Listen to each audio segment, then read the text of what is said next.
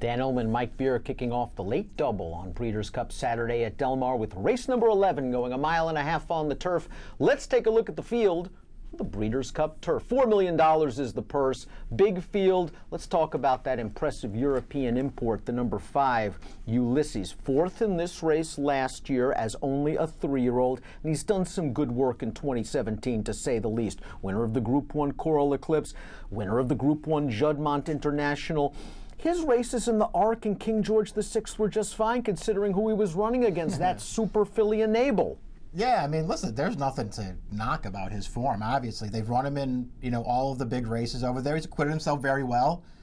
He's won a couple of them. He's lost a couple of them, but he's just run his race every time. I do think he's a good horse. I also like his running style. He's sort of got that handy kind of running style where you can put him basically wherever you want in a race, and then he'll fire in the stretch.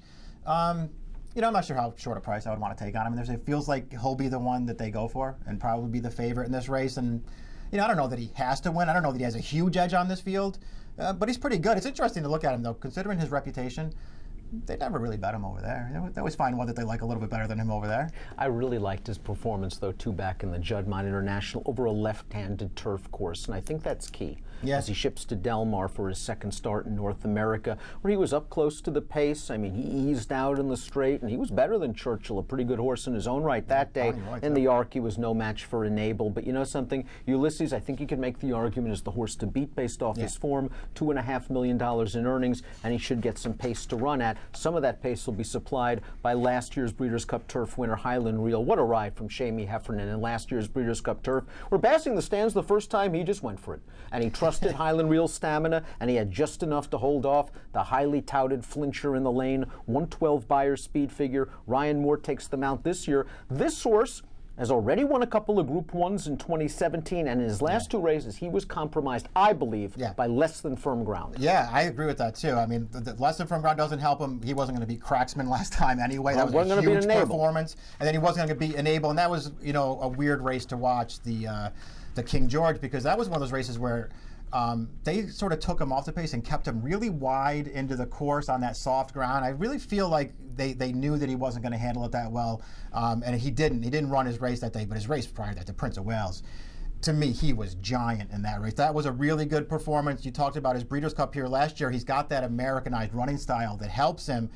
Middle half in 46-3 in the Breeders' Cup last year, and he kept going. He's run twice in North America. 2 dominant wins for this horse over here, and I think he's going to be really tough running once again. I liked his performance in the Prince of Wales, where he took the measure of Ulysses, just always finding a little bit more. This is a tough horse, but he might have to deal with a tough pace situation. I know he ran fast last time out, but he was uncontested on that lead. This time around, if you believe the pace projector, and of course you got to handicap it, you got the 14 Oscar performance out there, outfooting Highland Reel to the lead. I'm not sure that's going to happen in here, but it could. This horse has shown some good speed in the past, but usually when he shows that speed, it's in slower paced races. In the Secretariat, when he won 2 starts back, he sat against a weak field, to be sure. Last time out in the Turf Classic, he was kind of ended up in and among horses, turning into the stretch, finished evenly. I'm not going to hold that race against him, although I think the jury's still out as to whether he wants a mile and a half. Yeah, I agree with that. I don't want to be too hard on him for the last race, but I do think you have to be concerned about the mile and a half. I guess, as far as the pace is concerned, the only reason I feel like he wasn't on the lead last time is because that ridiculous long shot in that race, who was, claimed for like 30,000 or something, just sort of ran off on the early lead. So they just let him go. That's fine. This will be different, and maybe they will make the lead in this race, but I still think you have to be concerned about whether he's good enough over this distance. I'm just not sure Highland Reel will be sitting 3rd. Maybe Beach Patrol's a little bit faster. He is certainly handy in that Turf Classic. He sat off that ridiculous long shot. It was really a great situation for him, but once he took it over, man, he steamrolled him in the stretch. He won by 5, career best Beyer speed figure. Coincidence that it was his first start at a mile and a half, and it's what he's wanted all along? We've always liked him as a hard-hitting, tough horse that'll either win a photo or lose a photo. It was kind of shocking to see him run off and hide from that field. And if this is the new Beach Patrol, he's real tough in this race. Yeah, true enough, man. I mean, I don't know. I don't know how he did what he did last time. I mean, and again, you're right. He's always been a good horse, always been a hard-hitting horse, and even all those, close finishes that he didn't win. Not any character flaw with him. He just happened to not get the right situation and run really well and not win. the way that he finished in that race at a mile and a half last time was pretty eye-catching. I wonder if he can do it again. I'm not totally convinced that he can, but I'll tell you what, if he runs that race, he's probably going to win. Going to get a big price on a recent Group 1 winner, the number 4, Decorated Knight, won the Irish Champion Stakes last time out over yielding ground, and I do wonder if he's a little bit better when there's some cut in the ground. He beat an okay horse in Poet's Word, who came back to run second in the British Champion Stakes. Mile and a half to me is a little bit of a question. Firm ground, a bit of a question. Yeah, all those things are true. It just sort of feels like, too, that, you know, he's running against Highland Reel and Ulysses over there, and they're a little bit better than he is.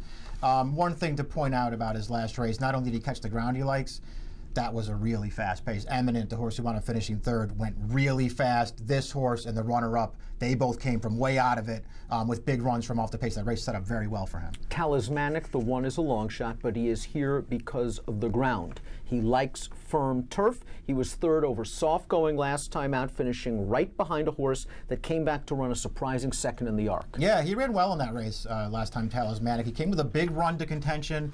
He couldn't get by to the lead, and then he got outfinished at the end, but he ran well. You know, I mean, I guess his form sort of points him out as a contender in here. He's run some pretty decent races for just the best of trainers, that's for sure. I'm a little turned off that his best race seems to be that 1 3/4 race. 2 starts back against much weaker competition. I wonder if he really classes up with the top horses here.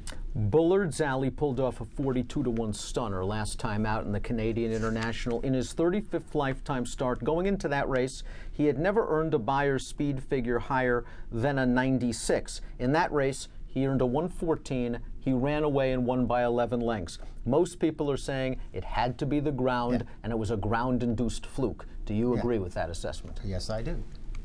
Do you think that Bullard's Alley has found himself after start number 36? No, the best last buyer, boys, right on top. I mean, Auto picks. That's right. I think you want to, you know. I'm a fan of this horse. I just think I agree, had to be the ground. I agree with that, but I mean, we talk about it a lot, you know, where, you know, people will use ground as an excuse a lot. Yeah. And this was sort of works the opposite way. But this horse, he obviously really handled it, and a lot of other horses behind him didn't. Cliffs of Moher is a 3-year-old son of Galileo. This is a horse that was second in the Epsom Derby. Things have gone a little bit south for him since. It's kind of amazing when you look at him early on. He started out his career like he was going to be okay. He ran the Coral Eclipse earlier this summer as a 3-year-old. He was favored over Ulysses in that race, and he obviously didn't run that well that day, and he hasn't run well since. Seventh Heaven was 7-2 against Lady Eli in last year's Breeders' Cup Filly and Mare Turf. Did not run badly at all, finishing 4th ahead of 2 next out winners. She is a Group 2 winner this year. The last 2 races do not look good. Those are ugly running lines, but again, those courses were soft. I think she likes firm turf. Right. She's here because the 1 1/8 of the Filly and Mare Turf's too sharp. That's right. And she's not an impossible long shot. She's a horse I will be using in this race. I don't care about the Arc. I don't think she could really win the Arc. The race 2 back on yielding ground was a poor performance. Maybe you give her the ground excuse. It was also a 1 1/4. That's too short for her. She's a true 1 1/2 horse. Her first 2 starts this year were great. Her Filly and Mare Turf last year was actually really good. As you point out, that's a 1 1/4. She doesn't want to go that short. Queen's Trust, you liked Queen's Trust last year because of the 1 1/4. That was a good distance for her. It was a bad distance for this horse. She wants to go a 1 1/2. She is not out of this. Fanciful Angel has come over here in North America and has run 2 bang-up races, both triple-digit buyers. You look at the company lines that he kept in Europe. He was a 3rd, 4th-rate horse. He's come over here and has done some good things. Does that make you think, boy, what are the Ulysses and the Highland Reels of the world going to do to this field? Maybe. I mean, we've seen those horses over here already. They're better than him. This horse has run well in each of his 2 starts over here. Maybe Lasix just really moved him up.